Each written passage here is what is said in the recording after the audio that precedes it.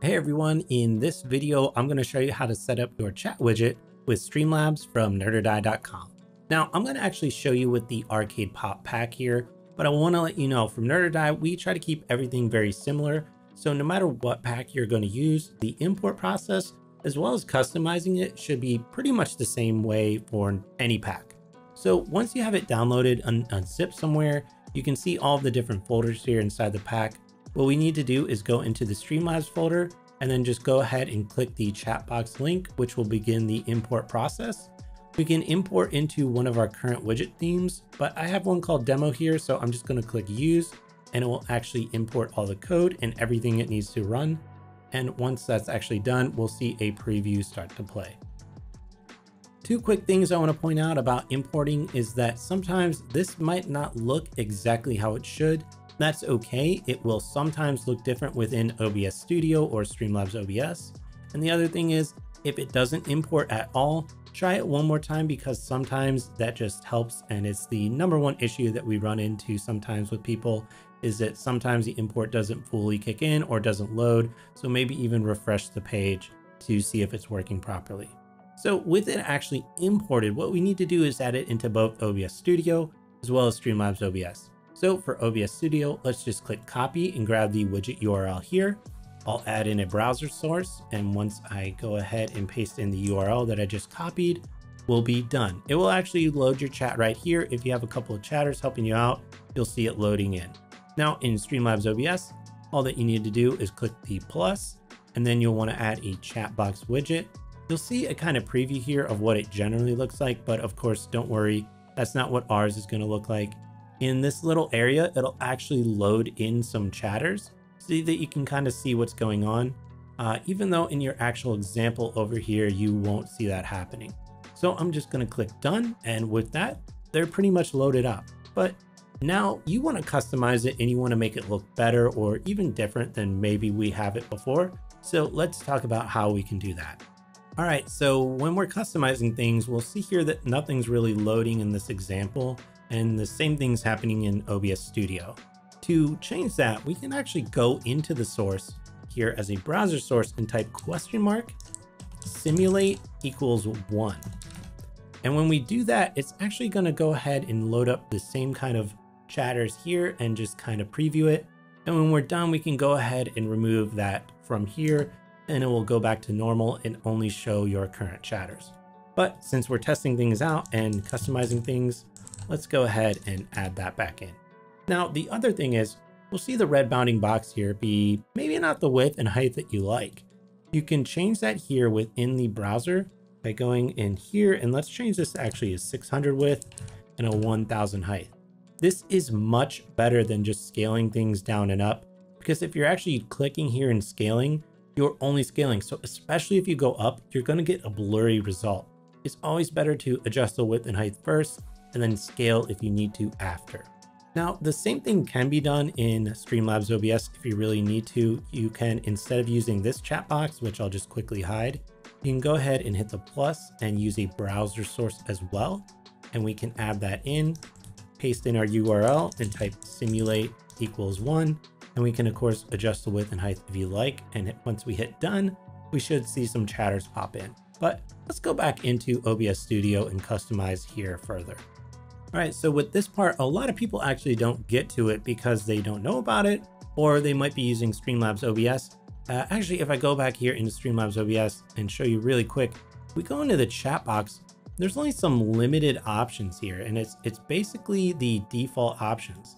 If you actually go here into the HTML and CSS tab and then custom fields, you'll see additional ones. But I like to just do everything inside of the streamlabs.com website itself.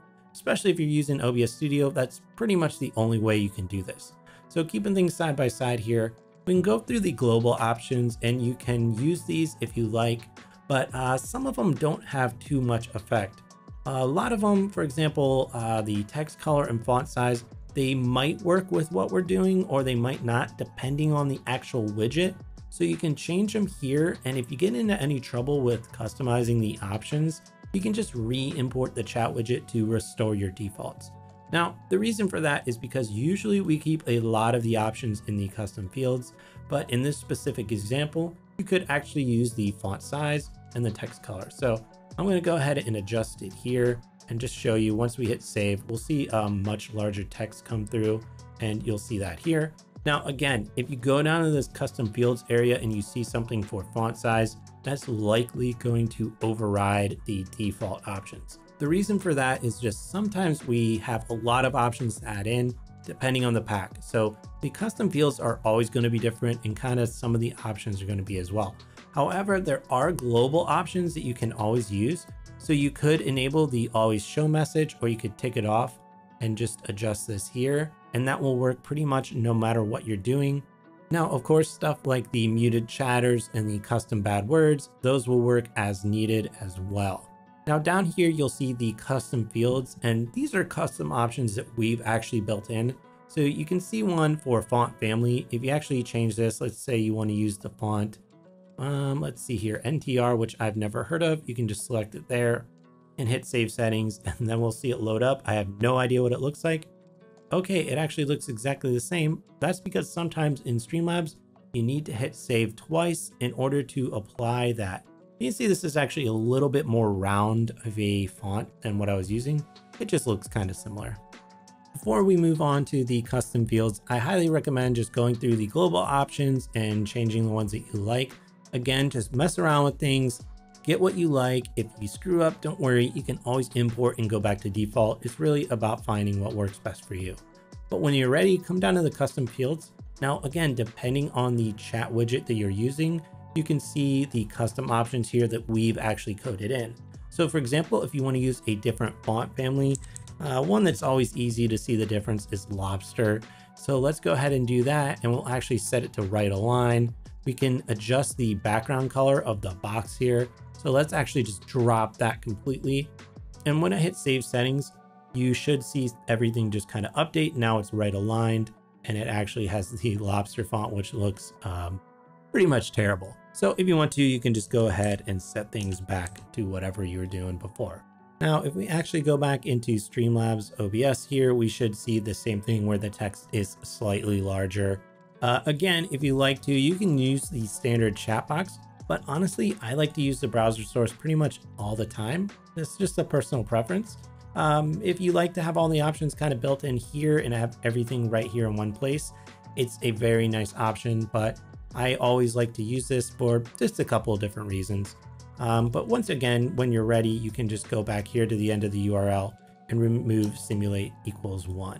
But before I close everything up, let me actually show you this in a different pack to kind of drive home the point of what's possible with the custom fields that we provide.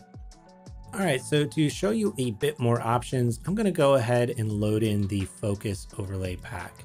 So once I just install that in, we'll be able to see kind of the difference. The thing about focus that I like is that it's very minimal, but it was really important to us to just pack in all the options that we possibly could. So right now, it just looks like just a simple box with some text kind of fading in. But once we scroll down here and go into the custom fields, you'll see a host of different options.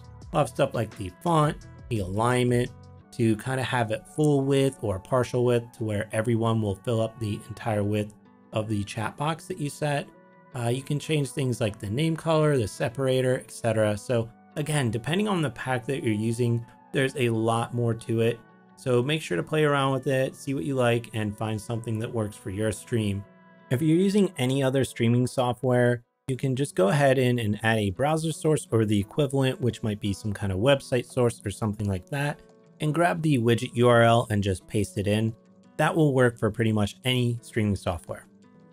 We're going to actually be releasing a lot more videos that cover each of the individual packs and all their options, and that will be in the future. So make sure to follow us on social media or subscribe to our YouTube to get those updates. And I hope this video kind of helped you just get a little bit more knowledge, especially if you're newer to streaming. Thanks so much for watching. See you next time.